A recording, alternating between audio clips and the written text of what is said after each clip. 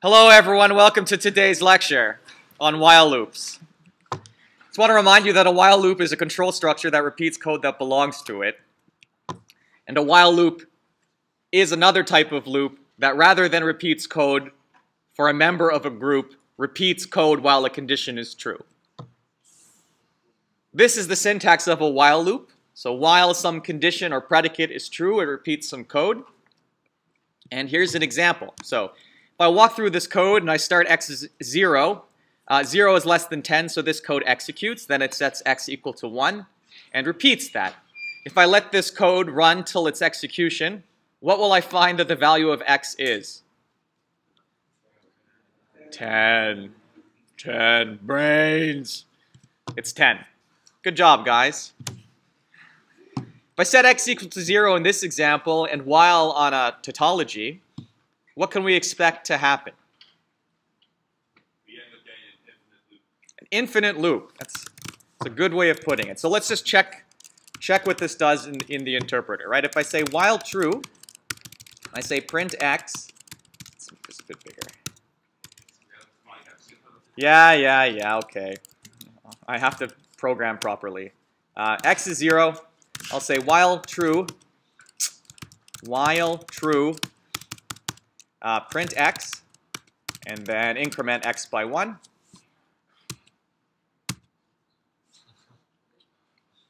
So like this is working as intended, right? It's looping. The condition true is never going to fail. It's a tautology. So this is what we call an infinite loop. When you work with while loops, you will definitely produce one by accident. So what do you do in this case? Well, for me, since I'm working on the console, I can hit Control-C for cancel, and that will end the loop. In whatever IDE you're working with, before you start playing with while loops, I want you to figure out what the command is to end an infinite loop. Right? There should be something like a break. There should be some keystroke like escape or Control-C. It's operating system and IDE dependent, so please figure out what it is. If all else fails, so who has a Windows machine? Okay, so you guys can Control-Alt-Delete into the task manager, and then you may see some type of Python code that's occupying all of your processor, and then you can just kill it. For those using Macs, who's using Macs? All right, Option, command, just let me run, I'll run my infinite loop again. No, I won't. If you hit Option, Command, Escape, this will appear, and you can force quit terminal from here, right? If Python ever really carks it and is taking control of your computer. And as always, those using Linux get no instructions. So this is going to enter an infinite loop. So the point of this slide is please go figure out how to break out of an infinite loop before you produce one by accident. Similar type of while loop, instead of using a tautology, I'm going to use a contradiction. So what gets printed and what is the value of x after this loop terminates? 0. Okay, but what's the answer to the first part of my question? What gets printed? 0. Nothing gets printed. Nothing gets printed, and x has the value of 0 when the loop stops, right? So the point of this slide is the code of a while loop does not necessarily get executed at all, right? If the condition for the while loop is never satisfied to begin with, we're going to skip the code entirely, right? So just be mindful of that. That code inside a while loop doesn't get executed necessarily. I was really hoping one of you were going to ask me a question about this. Okay, I'll ask the question. But sir, in other languages we have like repeats that we can have a type of while loop where the code executes at least once. But we'll get to that. The answer is we don't have that structure in Python, but we'll get to it. So how can I was thinking a lot about this the other day, about how I could motivate while loops. Because it's typically the case that for loops are sufficient, right? That you know how many times you're going to have to repeat something. So I really had to figure out some way of coming up with an example where we'd have to do something an indeterminate amount of times. So the two that I came up with are prompting the user to do something and playing a random game. So let me do the first one first. Let's put that there. I have to make, can you see everything that's up there? None of it's cut off. Touch Tuesday.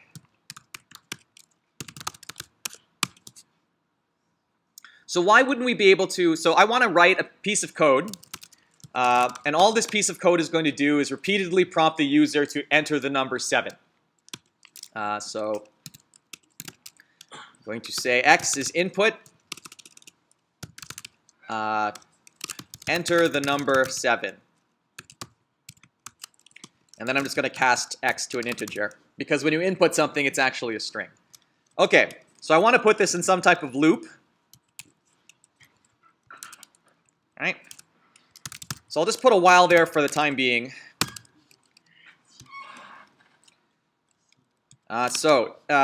While x is not equal to 7, I want to ask the user to input 7. And if x is not equal to 7, print no enter 7. Right. Okay, so I'm just going to run this.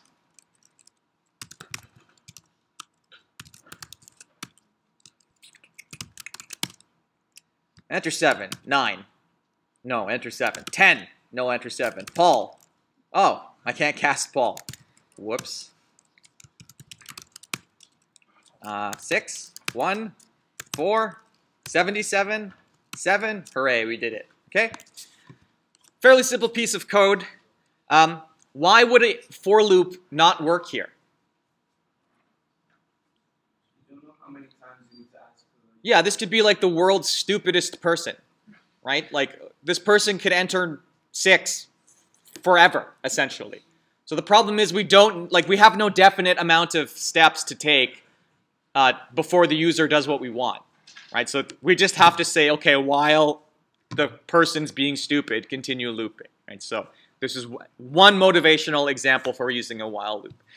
More interesting, I think, for practice, for understanding while loops, and for learning some mathematics, is playing a random game, right? Playing what we call a stochastic process. That's the fancy word for a random game. Stochastic is just a fancy word for random. That's the first line of my book on stochastic processes, if you'd like to purchase it. I think you actually get it for free you can download it online from the library for free, because the university has some deal with Springer where you can get all the books. But if you want to learn a little bit of programming and a little bit about stochastic processes, you can check out my book. Okay, so we just did this one, but I want to now write a program which involves random numbers. And because I want to use random numbers, I'm going to have to show you a cascade of other things, because random numbers aren't built in by the system. So we're going to have to call in a library, which means I'm also going to have to show you how to call in a library. So I'm sure many of you may have already called in a library just during practice, but officially we have not given you this ability. So now I am giving it to you guys. So if you want to use a single command from an external library, you can import it to Python to make it available as if it were a built-in, like this. Right? So in this case, the user, wants to use a function called random integer, which belongs to the library random. So I just say, from the random library, import me the random integer command. And this gives me the ability to generate a random integer between 1 and 6 uniformly, which means that the numbers, this is like a dice roll. Right? Each number 1 through 6 has a 1 in 6 chance of occurring. Right? Any type of distribution which is generating random numbers with equal probability is called uniform. I don't like doing it this way. This is the way that I prefer doing it. So rather than just importing a single command, you can import the whole library essentially.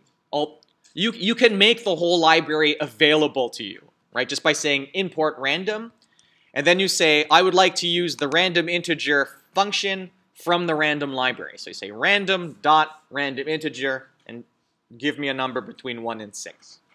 Right, so I'm going to be doing the second type, although the first type is equivalent somehow. I just like the second type because it's telling you explicitly that you're like calling a library command, right? Which tells the user, okay, I better have this library installed and called.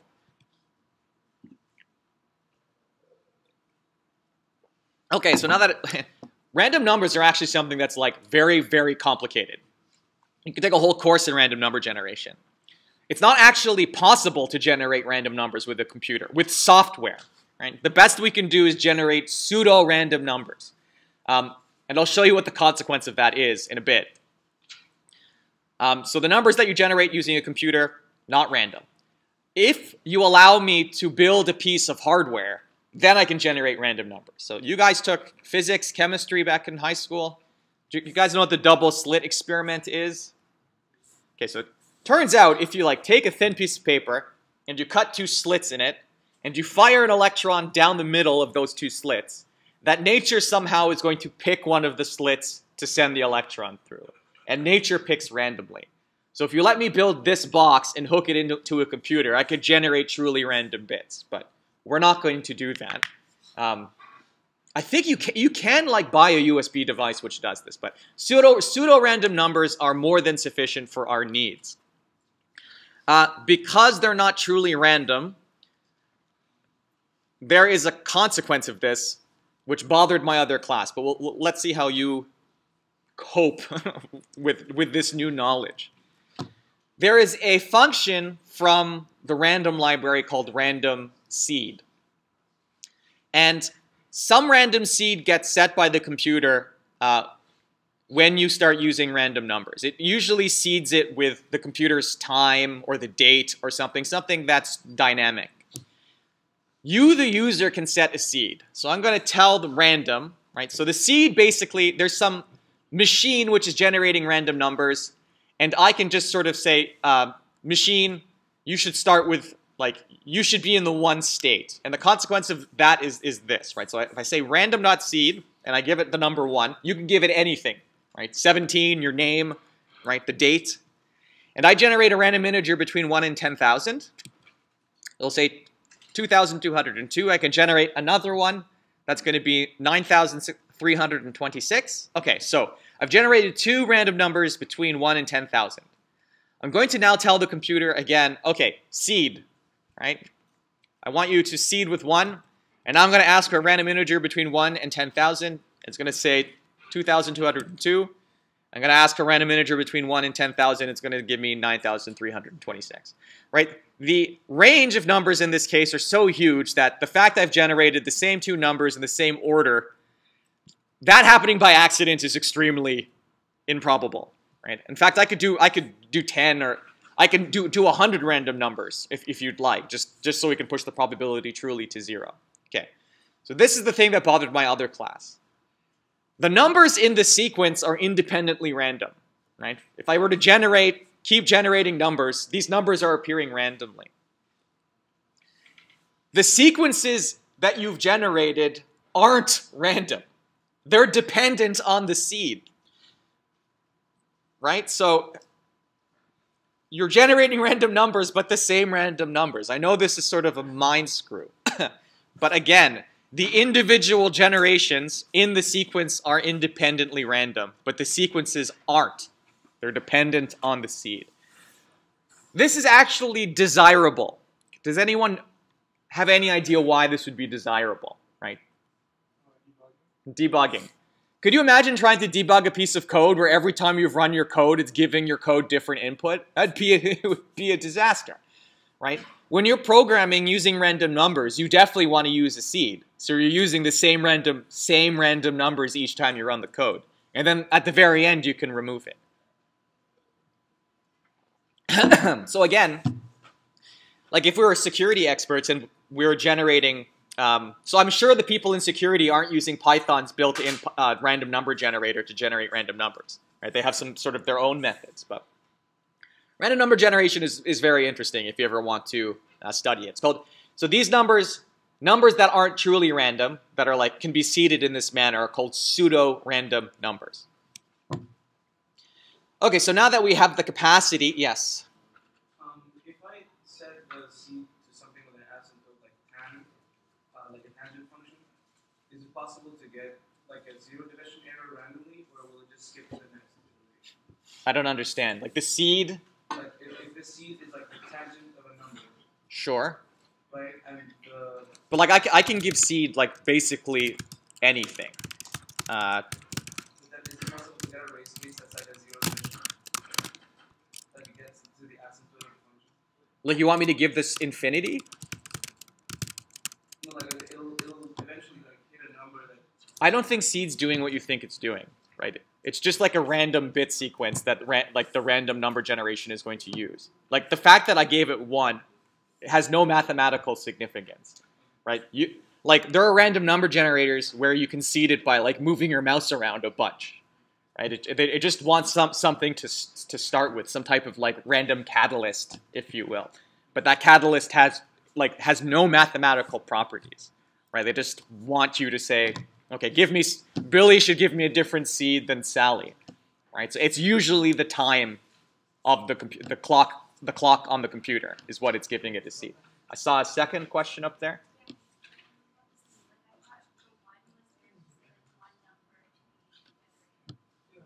No, okay, so watch.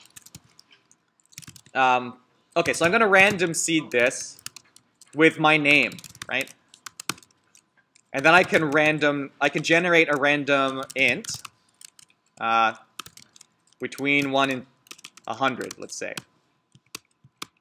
And then I can random seed it again. And okay? What you're seeding with has no mathematical property, right? It's just, I don't even know how to, it's just something that you use to catalyze the random number generator. I use Paul Verbeek and you use your name, you're going to get the same, right? But anyways, yeah. I just used 1 because it's like the first whole number, right? Nothing else besides that. Okay, next year I'm going to use like hello world, just to really make sure that there's a distinction here. Okay, so how much time do I got? Oh, perfect. Okay, so now we have a random number generator. So I want to write a piece of code that has the computer like print out dice rolls until it rolls 6. Why couldn't we use a for loop for this question? Someone from the back.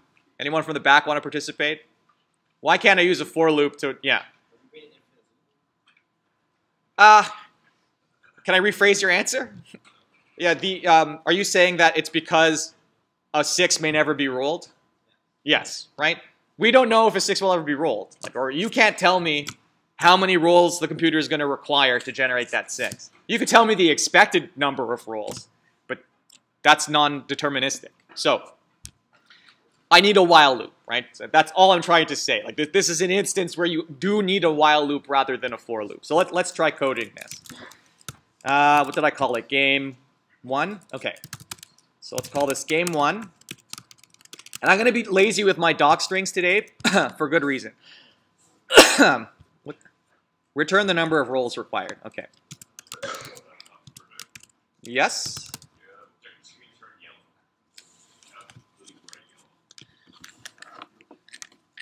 Yeah. It's still yellow? Well, there's nothing I can do about that, guys. Just imagine like this is like Instagram and I've just put some like hip filter over the lecture, right? It's still legible. You can still read the words.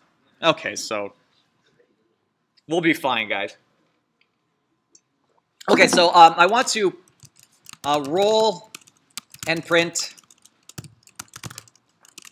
results of 6-sided dice rolls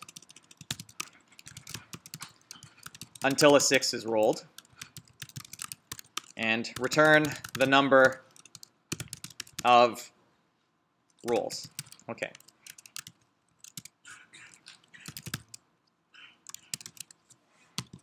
What do I put here now? Like, how do I write a docstring example for something with random number generation? Could it do anything with what I just showed you with seed?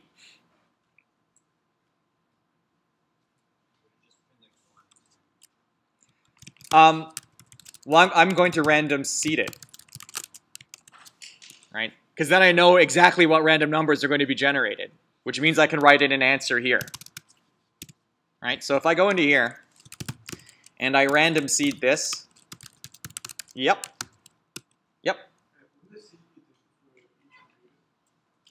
No, but like we're inputting it. That's the point, right? So if we all agree to use the seed 1, then we're all going to get the same random numbers. I don't know. Okay, who is Python shell running? Okay, follow me here and tell me if you guys are getting the same random numbers, right? Rand int 1 and 6. So that's a 2. So how many? 5, 1, 3, 1. Oh my God. 4, 4, 4, 6. 1, 2, 3, 4, 5, 6, 7, 8, 9. Okay, so this should be 9. Maybe we won't print. But you see what I did there, right? I can actually give like what the correct result of the game should be if you first allow me to seed your computer with. So what did you figure out? And you random seeded with 1? Okay, so this may be machine independent. Or perhaps it's architecture dependent. Who has a Mac? Can you give it a try?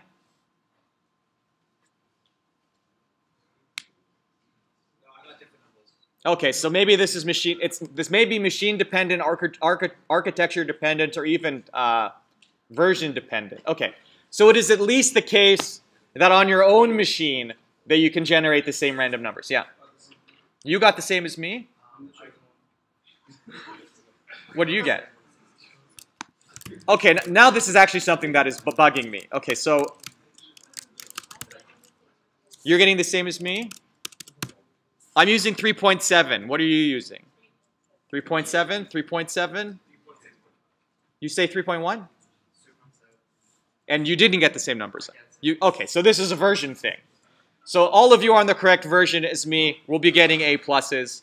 And the rest of you who are not, get out of my lecture hall. Okay, so provided everyone's on the same version, seeds work like this. So anyways. Let's write this game now, right? So I want to roll a dice between 1 and 6. So maybe I'll write a piece of code that does that. Dice, or roll dice. This is going to return an integer. This is just going to be rolls a 6-sided dice. And this is just going to return, I better import random. Random.random integer between 1 and 6. Okay, so I want to roll and print the results of a 6-sided dice roll until a 6 is rolled. Okay. While roll dice is not equal to 6, well, continue, right? Return. Oh, no, wait, I have to accumulate something. The answer is 0. While roll dice is not equal to 6, accumulate on answer. And then return the answer. Okay. Do we see how this would work? Right. So, roll dice is going to call out and roll a dice. If that dice roll happens to be 6, this is going to fail, and we're going to return the answer. If I roll a dice and it's not equal to 6, then it's going to increment answer by 1. Right. Or maybe I can make this more clear. Number of rolls. Right.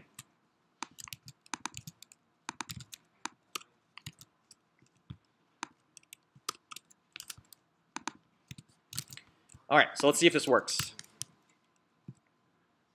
Yes?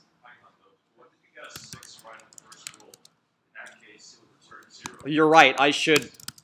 That's a good point. That's a good edge case. Did everyone hear the mistake that I had made? I should have started number of rolls with 1. Because if I rolled 6 on the first try, then I would have returned 0, and that would have been wrong. Right? So I should have started number of rolls with 1. That's a good catch. Okay, so game 1. Let's see. 3, 10, right? So I'm just playing independent games here, and it's saying, okay, the first time it took me 3 rolls to roll a 6, then it took me 10 rolls, then 4, then 12, then 2, right? Seems to be working. there's a keyword here that's useful sometimes, and that's the break keyword. What a break does is it allows you to exit a loop at any point in the loop's execution. Breaks also work in for loops. We just use them less there, right? Because it'd be weird to stop a for loop before it finishes its iterator. So given that a break stops the execution of a while loop, what will this piece of code print? So while true, so that means it definitely goes into the loop. Right, so let's just do this line by line. While true, okay, that means I go into here. Print hello, okay, so I'm going to print hello. Break, oh, okay, so stop the loop immediately. So then that will just exit. So this will print hello only, right? Because it broke before it got to world. Right? So we can exit a loop, right? Even in the middle of the code execution. Now this is the thing I was mentioning before, how I was surprised that none of you complained when I was talking about how while loops, the code of a while loop doesn't necessarily execute, because there's another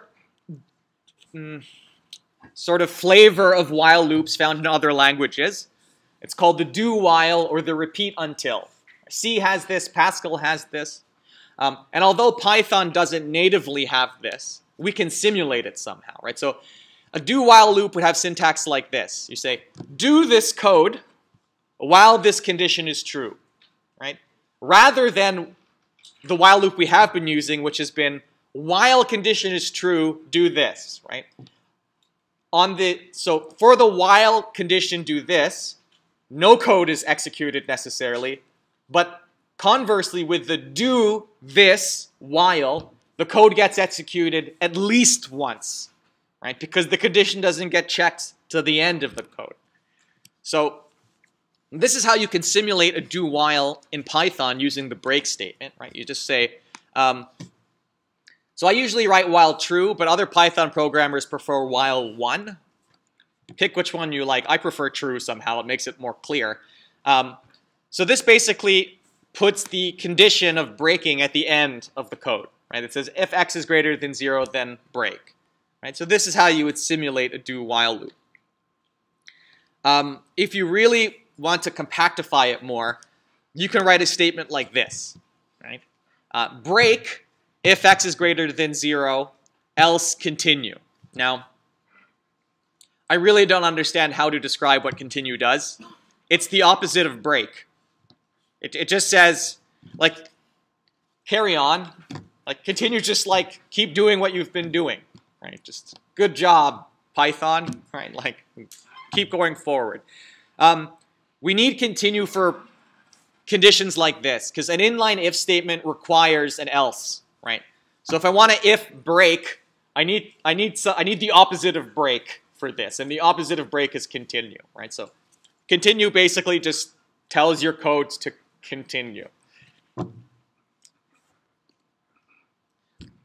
I think we just did this actually. So maybe you guys can try this one. This one stops once a 1 is ruled. I have a better question than this to give you. So if I don't get to it, maybe for the lab, I'll add this to the lab or when you go home. Just try playing around with games with random number generators. Like, maybe write a piece of code that asks, okay, this is actually one of your lab questions, but I can phrase it differently. Write a piece of code which flips a coin. And then write a piece of code that says, how many coin flips do I need to get like 15 consecutive heads? Right? That would be quite many flips I would expect. Right? So there's a lab question that's similar to this. Okay, this is very typical in midterms and finals. So perk up a bit, right? You can convert any for loop into a while loop. The opposite isn't true. Why isn't the opposite true? Why can't I convert every while loop to a for loop? Because some while loops need to run like different condoms. They can run for 10 cases, but then within that there's 7 while loops. They can run for 4 condoms. Yeah. I just gave you 4 examples where a for loop was insufficient. Right? Any of the examples I used today, is a reason that like whiles can't be converted to fors. The opposite is true. So here's a question. Write the following for loop as a while loop. So I'm just going to go over here. I'm just going to clear this out. So we have this for loop. For x in a, b, c, d, e, f, I want to print x. How could I write this as a while loop now? Okay. So the while loop is going to be less compact and elegant than the for loop. I wouldn't recommend using while loops when a for loop would suffice, right? Especially because in Python we have this very nice syntax. But in any case, I'm going to need some index. I'm going to set that index to 0. I'm going to say while my index is less than the length A, B, C, D, E, F. X is less than the length of x is, strictly, right? Because remember, we indexed from 0. I can say print x is at this index, and then I can increment the index. Does everyone see how that would work? It's a fairly simple piece of code. Let's see if it does work.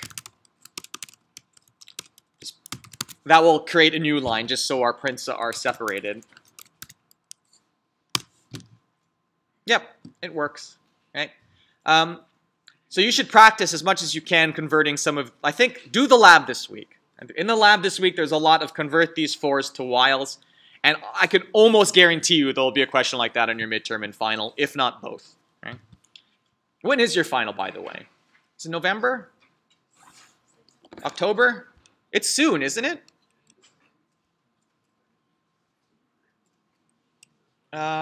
Let's see. Anyway, we'll find out later. But because I want to give you guys tips about writing exams before you take it. Because I have a lot of strategies that you can use. We can't do that one yet. We've done that one. How much time do we got? Let's write this function and then I'll let you guys go. Let's play a guessing game, right? So I want to build a game where the user is prompted to guess a number that the computer has randomly selected. I'm not going to write a docstring because I'm lazy. Foo. Okay? And it's going to return nothing, okay? Because it's just a procedure. So I want to run a game, and I want to get an input from the user, right? Guess a number. Guess the number, right? Then I have to cast that to an integer. So what should the secret number be? Secret number. Let's pick a random integer between 1 and, I don't know, 1,000. Okay.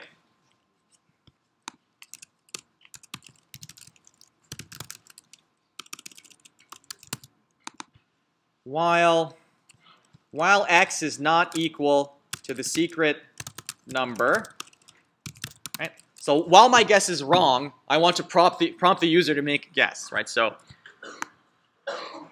this may be mysterious, right? But I know that the random integer, that we're guessing positive numbers, right? So if I set my first initial guess to be -1, that's guaranteed to be wrong, right? So that's why I set it to -1. So while x is not equal to the secret number, guess the number. And then if this loop escapes, this means that x is equal to the secret number, right? We're guaranteed x is equal to the secret number. Print, you win. Nothing. Okay. And then return none. Okay, so let's try playing this game. All right. 5. If you're right, you'll get an A+. Oh, I didn't give any prompting. Sorry. Where should I prompt?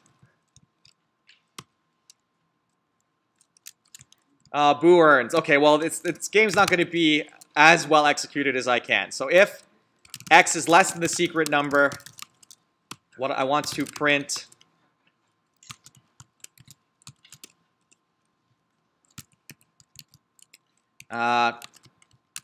too small. Yep. Too big. try again. Yeah, I know. I know. It's going to screw up. Okay, so you said 5, too small. Huh? Can you guys figure out a better gambling strategy than this? Don't ever take him to the casino, right? No. This is 5,000 is over the threshold. I've generated a random number between 1 and 1,000. Or is this 10,000? Okay. 5,000 is fine. 5,000 is the perfect guess. But still too small. Okay, because there's a lesson I want to teach you here about searching for numbers, right? If we're searching between 1 and 10,000, 5,000 is a great first guess. Why? Because it cut the search space into 2 halves. And we're going to isolate which half we have to look in. So given that 5,000 is too small, the number we're searching for is between 5 and 10,000. So what should the next guess be? Too big. 420, right? Someone did say that in the other class, and I said, can't you wait till Wednesday? Right. 250.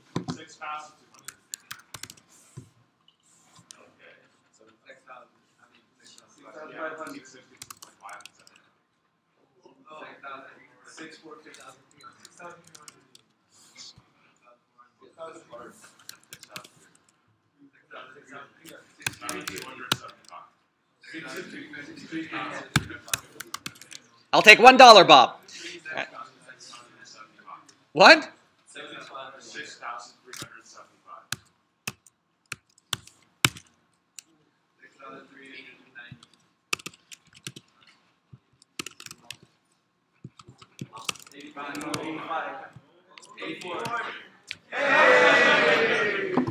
You may go.